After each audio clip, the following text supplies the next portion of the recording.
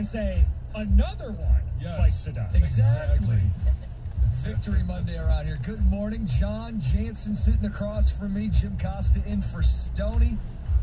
Heather Park joining us as well. Greg Hargrave. Here we are. Victory Monday for the Lions. John, you have a good weekend. I did.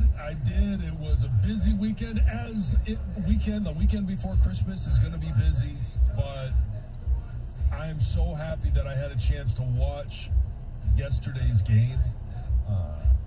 Didn't know that I wasn't going to pay a whole lot of attention to it other than watching the highlights, or I was expecting was the lowlights for today's show. But the Lions, what dare I say, dominated? No doubter. When's the last time you sat down and watched a Lions football game and had a low-stress fourth quarter? Game was in the bag. This thing's under wraps. I don't know yesterday that I was at any point until the very end of the game was thinking that it was a no-doubter. They were up 3 scores in the fourth. Okay, and I just kept thinking, all right, how can the Lions creatively lose this game? Here comes Kyler Murray. And it was awesome. It was fun to watch. Happy for Dan Campbell, happy for the guys. It just was a great performance. They came out, they saw, they kicked tail, and it was just a good Sunday for the Lions and at Ford Field. It was special. It was a Victory Monday because you had the Lions win, you had the Pistons snap their 14-game losing streak, and you had the Red Wings win on Saturday, Dylan Larkin hat-trick. So we come in Victory Monday today, everybody with a victory this weekend. Yeah. I mean, the last time we did this, it was Michigan had won, and there was a whole bunch of wins, and I think that it just was, when you have a weekend like that where you have, especially for the pro sports teams, to be victorious, it does change the way Monday is, and it sets the tone for this holiday week. That's right, Christmas is this week. Yes, Christmas will be Saturday, Christmas Eve on Friday. We're going to be here all week. Mr. Costa, Jimmy Cookies, how did you come up with that nickname? I didn't come up. Do you not know this story? I feel like I've told this story a million times. I didn't come up with this story. Nobody ever gives themselves a nickname. You can't give yourself a nickname. So I was in Allen Iverson did. The answer. I was doing some shows over the summer. I did one with Gator, and I brought up my neighbor. I think I've told you this. My neighbor had mowed my lawn a couple times. Oh, yes. And I got him some cookies, and I think Valenti thought it was the most wholesome thing in the world. So he said, started calling Jimmy Jimmy Cookies, and then Roberto gets going, it makes a song, and then, it spreads. Yeah. Okay. There you go. Get it now. All right. I just didn't, I didn't understand that was the impetus for this. Heather, are you all done with your Christmas shopping?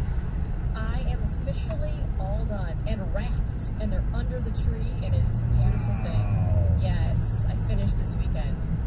I mean, I'm not moving very quickly these days, so I figured I better finish now or it may never get done. I was just going to say, you don't want to be the pregnant woman who's like days away from giving birth, and you're strolling through Somerset. Hey, let's see if these... No, you don't want to be that person. No, I don't. No, I don't. So, no, I'm all done. It's awesome. I think I might have been the first one to start Christmas shopping, and I may also be the last one to finish because it just didn't happen. So how close are we getting? I would say half. Half? Yeah. You're halfway done. Halfway done. John, You got a couple days. you got 5 days, really 4 days. You got to have it under the tree Christmas Eve. You are down to the wire. No problem. Not a problem. No sweat. At all. No sweat. No sweat. I don't do. I like to be able to feel things and actually look at things in the size. So I will be in the malls. I will be in the stores. I will be battling for a parking space. I kind of picture you like you'll be like a correspondent from the mall. Like we're going to check in each day with you, and you're going to go, it's mayhem and bloodshed today at the mall as 4 were found dead in a JCPenney's. I mean, good luck this week. Yeah, good luck finding a JCPenney's. That's where they store the bodies. Hey, John, we referenced Victory Monday. How about this stat for you? Lions and Pistons win on the same day for the first time since when? it's got to be a few years. 2017. 2017, a few years, nailed it. Few years. The last time they both beat a team above 500 on the same day. Above 500. Yeah, like the Miami Heat were above 500. The Cardinals, everybody knows, 10-win football team. I'm going to guess a few more years. Let's just throw out a number, 2008. Close. 2010, the last time the Pistons and the Lions each won over a team with a winning record. John, you just guessed 2008. We're a Lions team. The Lions did not win a game, John. Right.